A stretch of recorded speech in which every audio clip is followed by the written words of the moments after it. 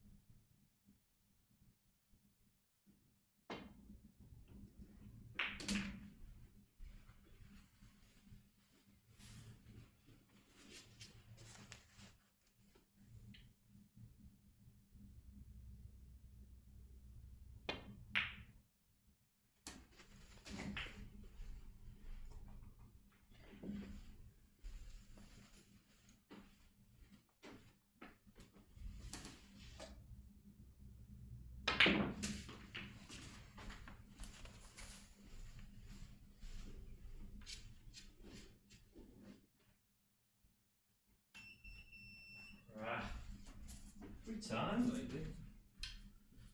Every time I decide to record a video, the lights go off right in the middle.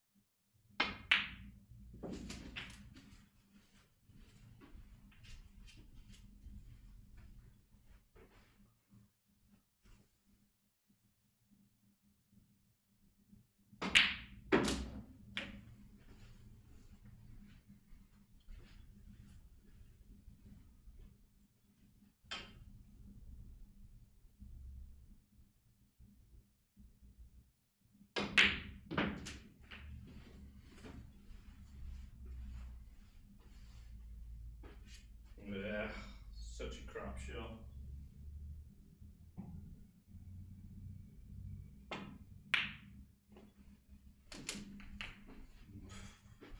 Missable black here.